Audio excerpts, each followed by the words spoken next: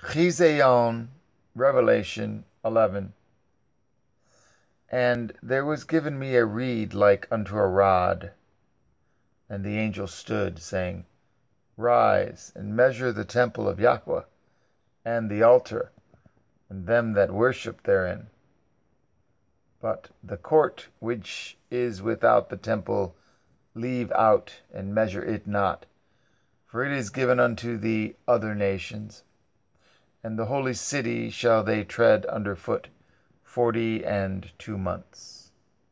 And I will give power unto my 2 witnesses, and they shall prophesy 1,260 days, clothed in sackcloth. These are the 2 olive trees and the 2 menorah, standing before the Yah of the earth. And if any man will hurt them, fire proceeds out of their mouth, and devours their enemies. And if any man will hurt them, he must in this manner be killed.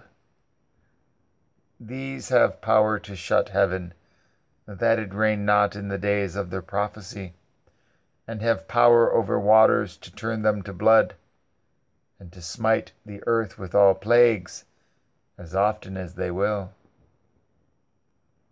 And when they shall have finished their testimony, the beast that ascends out of the bottomless pit shall make war against them, and shall overcome them, and kill them.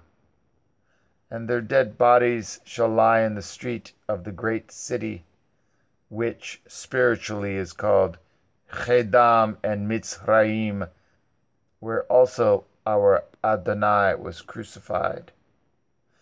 And they of the people and kindreds and tongues and nations shall see their dead bodies 3 days and a half, and shall not suffer their dead bodies to be put in graves.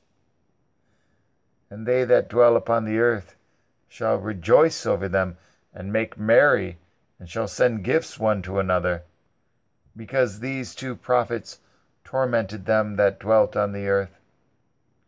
And after 3 days and a half, the Ruach Chaim from Yahweh entered into them, and they stood upon their feet. And great fear fell upon them which saw them.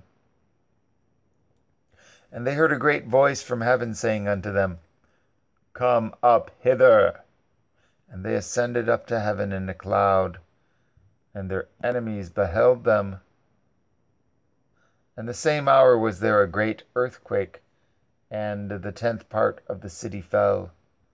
And in the earthquake were slain of men 7,000. And the remnant were frightened, and gave glory to the Yah of heaven. The 2nd woe is past, and behold, the 3rd woe comes quickly. And the 7th angel sounded, and there were great voices in heaven, saying, The kingdoms of this world are become the kingdoms of our Adonai, and of his Mashiach, and he shall reign forever and ever.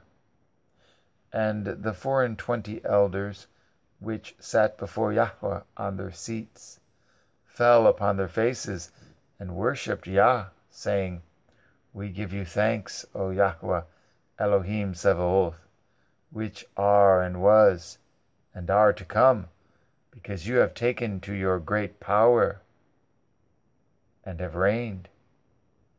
And the nations were angry, and your wrath is come, and the time of the dead, that they should be judged, and that you should give reward unto your servants the prophets, and to the Kodeshim, and them that fear your name, small and great, and should destroy them which destroy the earth. And the temple of Yahweh was opened in heaven, and there was seen in his temple the ark of his covenant. And there were lightnings, and voices, and thunderings, and an earthquake, and great hail,